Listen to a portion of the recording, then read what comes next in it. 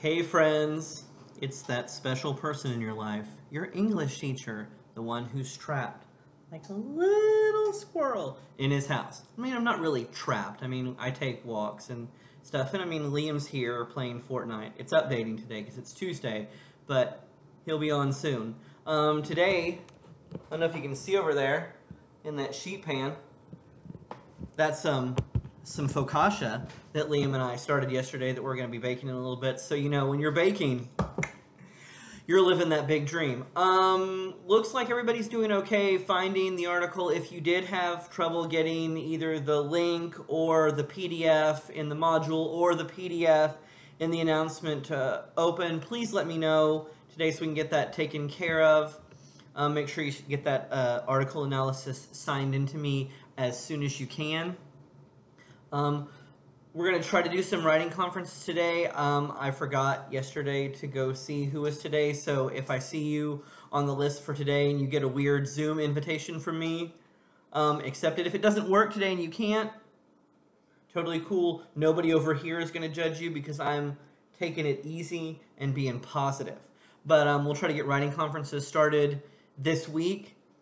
As far as the thesis and outline goes, the primary things you're looking for there is your thesis. What are you arguing? What's your point? What theme or themes are you going to be discussing in either the book or the movie?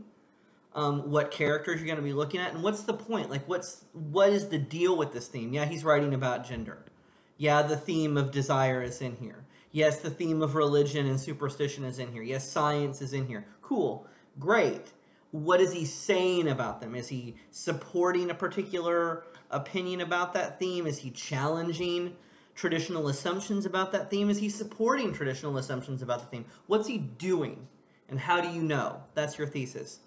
And then your outline, really just a quick bullet point breakdown of, like, first I'm going to talk about Mina and the Telegraph. Then I'm going to talk about Mina's relationship with Jonathan. Then I'm going to talk about Mina's relationship with Dracula. That's what I'm going to talk about.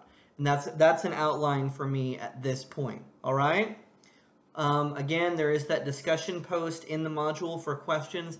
Please feel free to ask me any and all questions that you have. I'm going to check that as soon as this video gets uploaded. That's what I'm going to do while I'm drinking my coffee. Oh.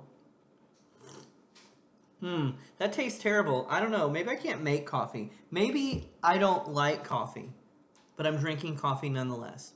Anyway, I hope everything is going well for you. I hope that you're watching good things on TV. I hope that you're reading good things beyond the stuff that I assign to you. There's lots of good books out there, and, well, reading is fun. I like reading. But hopefully the bread will turn out good, and I'll eat it. I mean, because, you know, quarantine equals carbantine. Is that a real thing? Carbantine? I don't know. But I love carbs. Anyway, I miss my students. Anyway, have a good day. Love you.